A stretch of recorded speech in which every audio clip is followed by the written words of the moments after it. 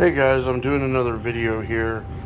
This is a brand new figure that I bought, and I got it in just yesterday, and I opened it up when I got home last night, and I messed around with it, and I just want to do this review, customization video, and a little bit of a kind of backstory type thing. We're gonna basically go through this and just kind of coast through this video pretty much. Okay, so this is the new tbleague Fison vampire hunter. Here's what she comes with. I'll get to why the body isn't here in a minute, but she has a head with short hair to fit inside the collar.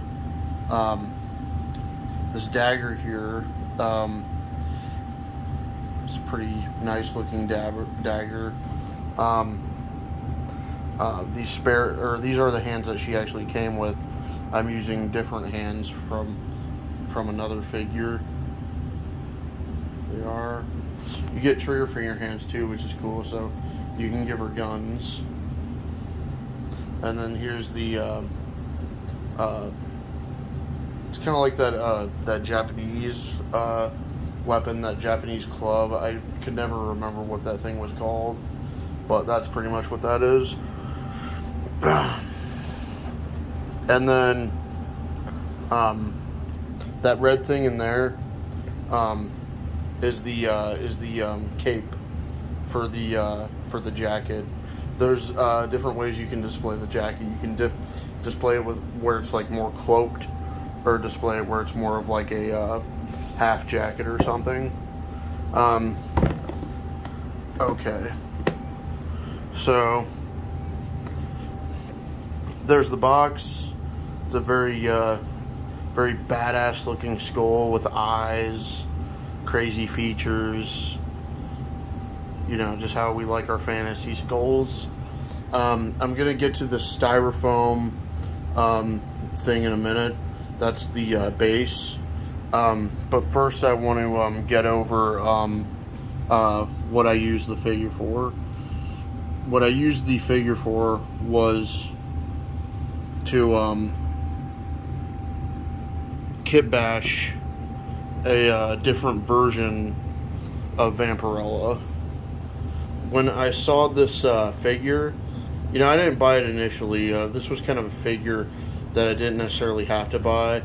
I was just really hungry to buy figures, and there wasn't really much out. There's not really much out right now other than this kind of stuff.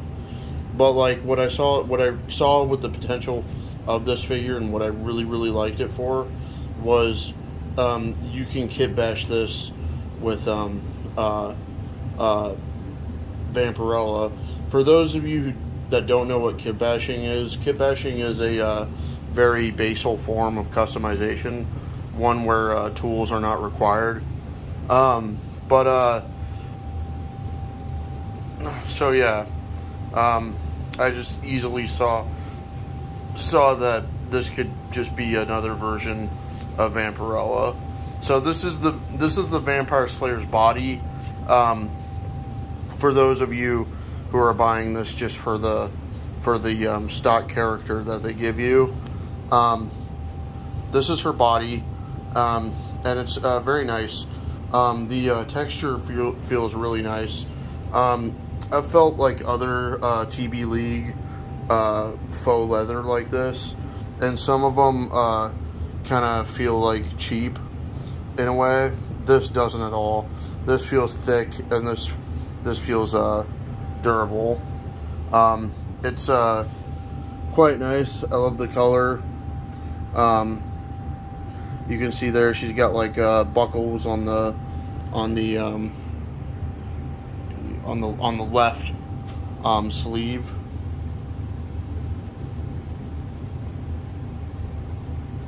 Sorry guys. And then the right sleeve is plain. You can see like this body suit this bodysuit she's got on. Isn't that amazing? The stockings are all cool. Something that's cool too is the stockings are not actually attached to the boots. The boots are separate, even though they're supposed to go along with the stockings.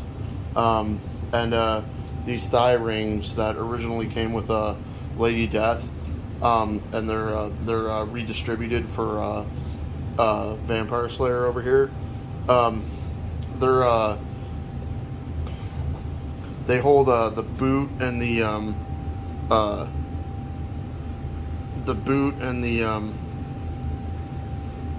stockings together. Kind of just adjusting her collar. I get OCD when I talk about figures. Her hair's a mess, but that's because I had to fit it all into the collar. I don't mind the look. Actually, kind of looks a little vampiric in a way, just messy and all that stuff. So, plus I can always take the jacket off and display her without the jacket. So this is a great figure. This definitely can fit into Vampirella, the Vampirella saga. Even without using her as a Vampirella custom, as I'm doing, you can.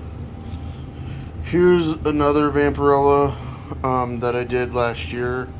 This is the Caroline Munro Vampirella. I really love that figure.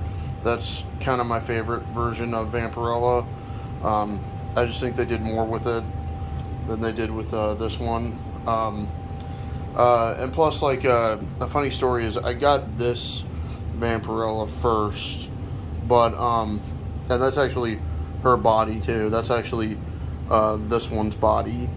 And so I wanted to put on the outfit because I'm obsessed with the outfit. I just think the outfit is so sexy. It's just like, you know, I tease my lady friends all the time because, like, I desperately want to see a stripper wearing a Vampirella outfit for either for Halloween or even just to show up with it on. I just think that would be awesome.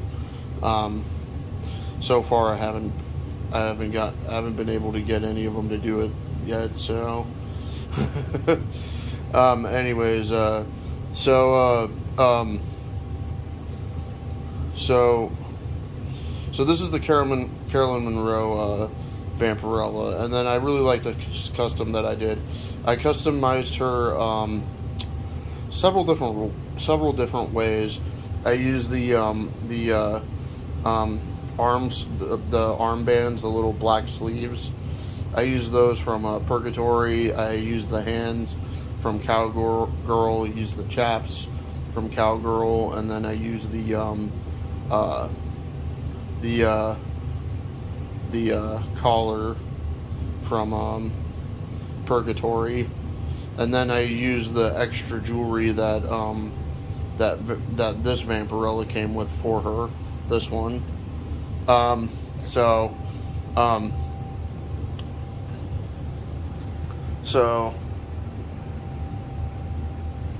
I did it. I think it came out pretty good. I think it came out well, yeah. I'm pretty proud of it because I really like Vampirella. I'm a huge Vampirella fan, and any different version of her I could kind of take and use, I'll definitely grab. So let me get this display base open, and then we'll take a look at that. Okay, here she is. It was kind of fun opening up the base. I thought it would be more taxing than it is. If you're out-of-box collector, you kind of know how exhausting it kind of is to open packaging. That's one of the things I like about premium figures is that they never tie them down too bad. I think maybe the reason is just because they know that they're not selling these things in in retail stores. So this is my custom Vampirella on her base. It's pretty damn sweet. This is one of the reasons why I fell in love with Fison, was because of bases like this and accessories like this too. Like you don't see too many guys doing this. Like, I know there's Hot Toys, but like these guns actually feel more they feel like higher quality than Hot Toys. I owned a Hot Toys figure. If any of you guys are familiar with the Panzer Cop series, I still have it, in fact, but it's just it's the most frustrating toy I own. It's just like it. I can see where this could be great, kind of thing. Like the head sculpt, the paint jobs, and stuff is amazing at first, but then you go to try to handle it, and it just it's not good, especially not compared to Fison. Fison just has so much better, like durable body, resin bases, and they haven't in quite a long time. But if your figure came with like a sword, you know, and they would only do this to sword weapons, they wouldn't do it to anything else. They wouldn't even do it to like daggers or anything. But if your figure came with a sword, sometimes it would be a die-cast sword. So, and I just thought that was awesome. I was hoping that like my Hot Toy Panzer Cop would at least have die-cast guns, because it said it was metal. But the only thing that was metal was the backpack frame that came with them. And not only was that metal, but it felt cheap, like cheap metal compared to the die-cast that's on some of the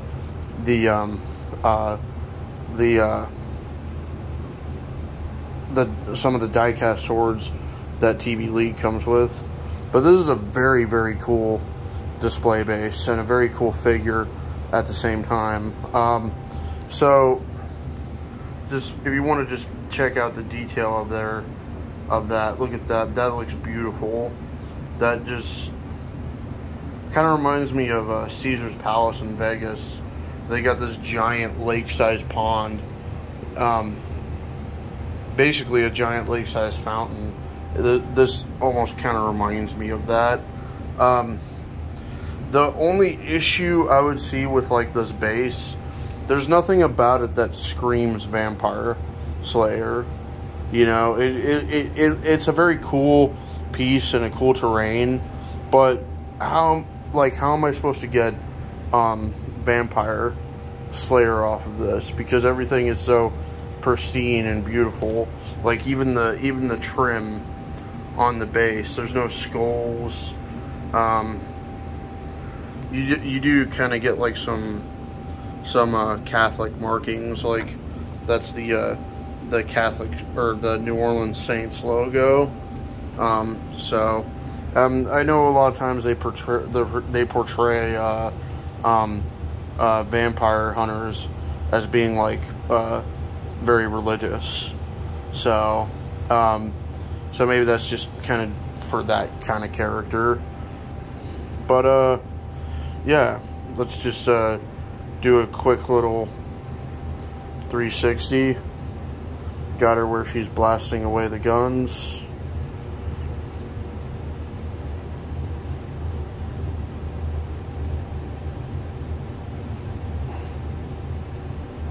And you can see what I mean by half jacket sort of thing. I like that design though. That's hot. Makes it sort of even more Las Vegas like. I like this stand. I don't really use stands with this stand too much on it, but it's very nice just to hold her pose, you know. Alright, let me get everything situated and kind of go over my final thoughts on the figure. Okay, there we go. Now we got her looking more to the side as she's blasting off to perhaps a vampiric ocean creature. Let's try to get her hair out of her face, which is kind of hard with this jacket on, but it can be done. Okay, so yeah, I'm very pleased with this. I think it's excellent. I love the base, and I love the figure, and also what you can do with the figure. I think this makes a definite extended universe Vampirella. I've even kind of seen images of her where she's sort of wearing stuff like this. Another cool thing is, you know, I don't know if it can work all that well with the collar of the classic suit, but what would be kind of cool too is to use this jacket with this outfit, but who knows. It's definitely a great figure. I highly recommend it. I highly recommend you pick up tbleague. I recommend them over Hot Toys for sure, but like I even recommend Mondo over Hot Toys. That's not a knock against Mondo. It's just that, like, when people talk about 6-inch or I mean 12-inch scale figures, they don't really bring up Mondo too much. So that's her. Let me know what you guys think. Like, comment, subscribe.